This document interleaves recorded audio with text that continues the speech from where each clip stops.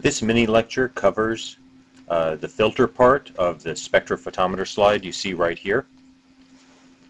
Essentially the filters in this system, let me turn my pen on, are shown right here and right here. You'll notice in the particular spectrophotometer system that's shown here, we have two filters. The reddish filter that comes first, closest to the source, blocks some colors of light generated by the source so we can excite the sample. And so those colors won't interfere with our measurement.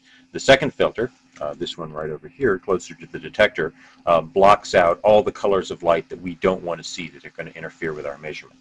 And this lecture is going to talk about filters in a very basic sense and give you some context for it. The types of filters we're talking about here are transmission filters, ones that pass the wavelengths you want and block the wavelengths you don't. We use our transfer function description of light for this that we've talked about in class before. So the output intensity is just the transmission function of the filter we call H or T of lambda multiplied by the input intensity. And notice that for this class and almost all the things you're going to encounter in your professional life, that the response of optical systems is linear. So all the rules of linear systems apply.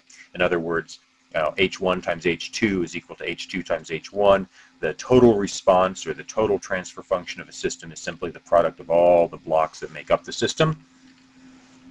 One major difference between filters in electronics and your other classes and those in optics is that we're talking about intensity here, and there is no phase of intensity because it's a power measurement.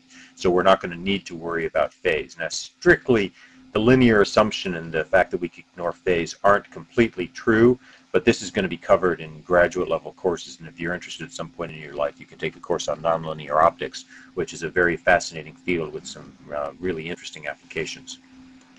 I want to talk about three types of filters. Neutral density filters that change the brightness or intensity of the light, but don't block wavelengths and let other wavelengths pass. Colored glass filters, which block some wavelengths and let others pass. And interference filters, which are like colored glass filters, but they're very, very narrow band pass or band blocking filters designed for very specific wavelength ranges. I'm going to use this gray rectangle here for a neutral density filter, and if you look at the optical density or how much it blocks as a function of wavelength, you see these neutral density filters are pretty flat, that all the wavelengths get through pretty much with equal proportion, except for maybe those there. There's a little bit of change of transmission. The optical density essentially is the transmission of the filter, and 10 to the minus OD, where OD is the optical density, gives how much light is transmitted. So an optical density of 1 lets 10% of the light through, an optical density of 2 lets 1% of the light through, and so on and so forth.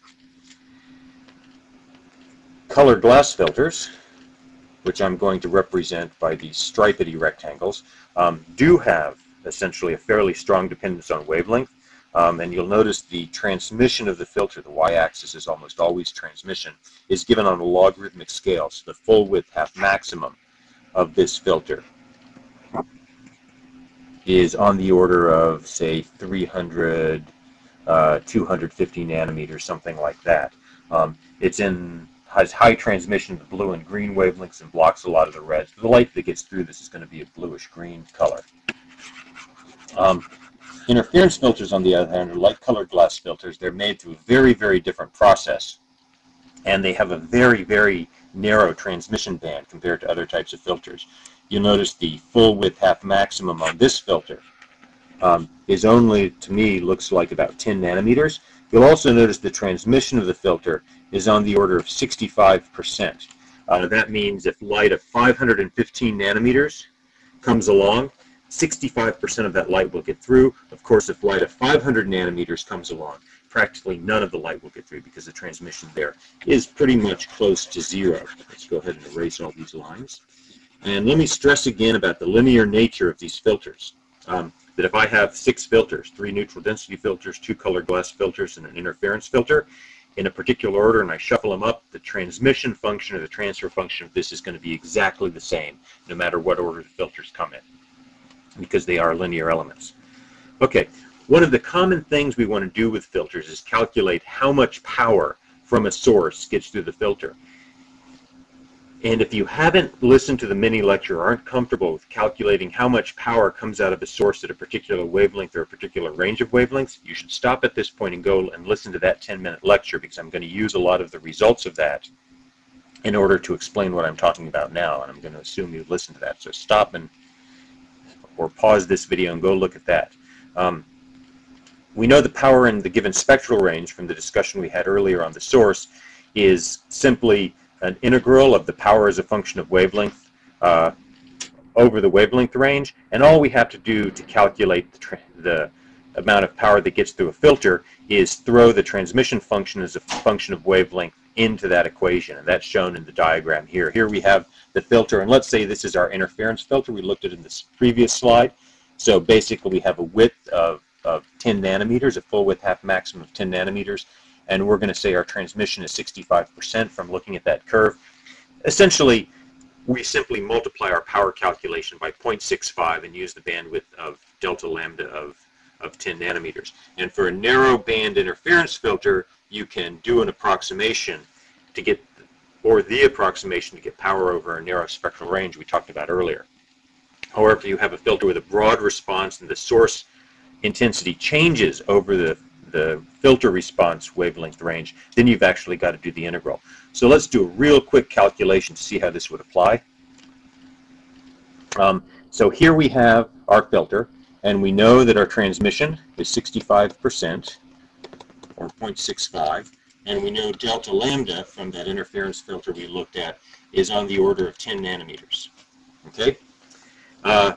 Just like we did with the source, I don't like these Gaussian looking curves, so I'm going to approximate them by a rectangle and a triangle, and this is what we've done before. So there we go. We call our source a triangle, and let's call our filter a rectangle, and that'll give us a decent ballpark approximation of the transmission. If I want anything more accurate, again, I've got to go and numerically do that integral in MATLAB or some other kind of calculation program. Okay. Well, this is pretty straightforward. We know from our discussion on power, basically, the line shape at the peak, G peak, is equal to 1 over the full width half maximum of the source right here. And I'm going to change colors and get my pen to be a little bit smaller, because I'm going to run out of room if I have to do this giant pen. And also black ink's going to be a little bit easier to see and easier on the eye. And basically, if I calculate this peak as I did in the power talk, I know that I can calculate G at the wavelength of interest, which is around 515 nanometers for this filter, because this just looks to be about 70% of the peak. So the value of the line shape at the wavelength that we're interested in essentially is 70% of the peak value, and that's pretty straightforward. We also know that the power transmission through the filter, so let's write P through filter so we know what we're talking about, is equal to the total power from our source, which we're going to be given in the problem, at the wavelength, multiplied by the line shape at the wavelength of interest, lambda naught, and essentially we've already calculated that above. We know we need the width of the filter, or the width delta lambda over the spectral range we're calculating, and in this case that's just determined by the filter delta lambda, which we know is 10 nanometers, and the only thing we have to do, and this is exactly the calculation we did in the previous mini lecture, is multiply this by the filter response T naught. And so basically if we put these numbers in, right, we get P total, we get 0.7 over the full width half maximum of the source, which we're given. We know delta lambda is 10 nanometers because that's the filter we have, and within the transmission of the filter is 65%, and we've got the power through the filter. And this type of calculation is fairly straightforward to do, and you'll see this in class. Let me end this talk by saying that filters are used in a huge variety of applications. One of the most famous or more important, economically important and lucrative applications of filters is designing filters for the internet. Because the reason you can send so much data through an optical fiber is you have hundreds of channels, each at a different wavelength, and you need very, very good interference filters to separate one channel from another. So the entire internet runs on this filter technology. And so what we're learning about filters doesn't just apply to detecting particular colors of light in the spectrophotometer, but it has wide application and many important economic applications across technology.